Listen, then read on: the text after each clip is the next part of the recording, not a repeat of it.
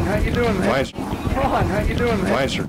Ron, how you doing, man? Fine, sir. Ron, how you doing, man? Fine, sir. Could you tell us something about your feelings on Yugoslavia and what we need to do in Yugoslavia? I think the Security Council needs to meet immediately on it. You know, we've heard all these rumors about death camps. Now we have confirmed evidence of concentration camps. I don't think the United Nations can just let it go. And I think they need to meet and discuss what our options are.